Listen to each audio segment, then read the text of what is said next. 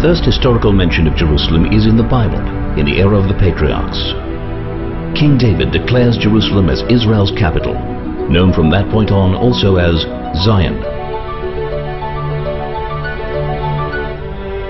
His son King Solomon builds the first temple.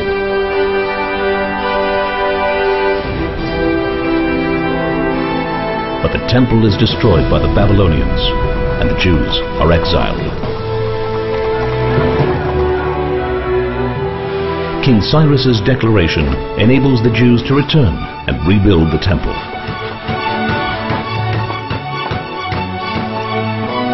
Alexander the Great's conquests include Jerusalem. However, his successors desecrate the temple, which leads to the Maccabees' revolt against the Greeks' imposition of Hellenism. The Roman Empire seizes control, and King Herod renovates the temple. A large-scale revolt against a corrupt and vicious Roman reign fails. The Second Temple is destroyed, and the Jews are banned from Jerusalem. 60 years pass, and Bar Kokhba leads another revolt for the freedom of Jerusalem. But it fails after 3 years of battle. Jews are banned from the city, renamed by the Romans Aelia Capitolina, in order to eradicate its Jewish heritage. Roman Emperor Constantine converts to Christianity and reinforces the ban on Jews entering Jerusalem. A new religion, Islam, sweeps through the Middle East.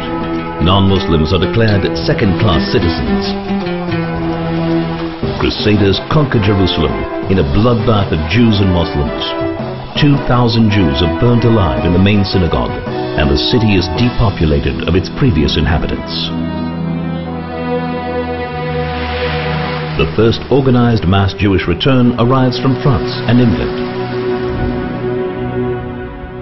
The Mamluks defeat the Christian kingdom of Jerusalem, and building and renovating of synagogues and churches is banned.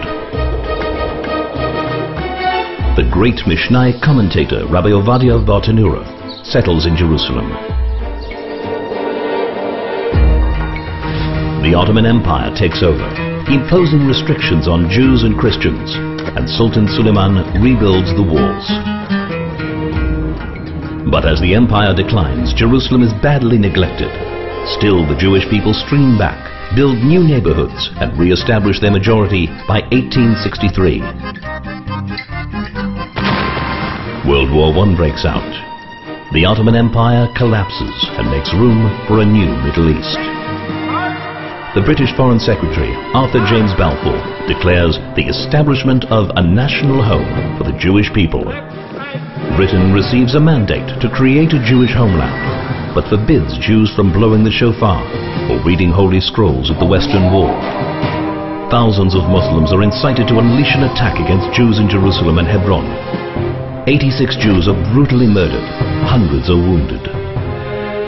UN Resolution 181 declares Jerusalem as a corpus separatum, a separate entity. A Jewish state is declared as Jerusalem is put under siege, conquered and divided.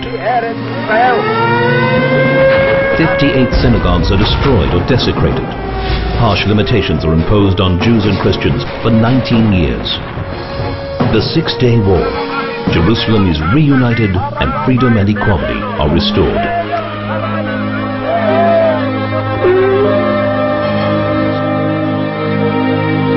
Throughout history, only Israel has protected the freedom of all peoples and faiths in Jerusalem.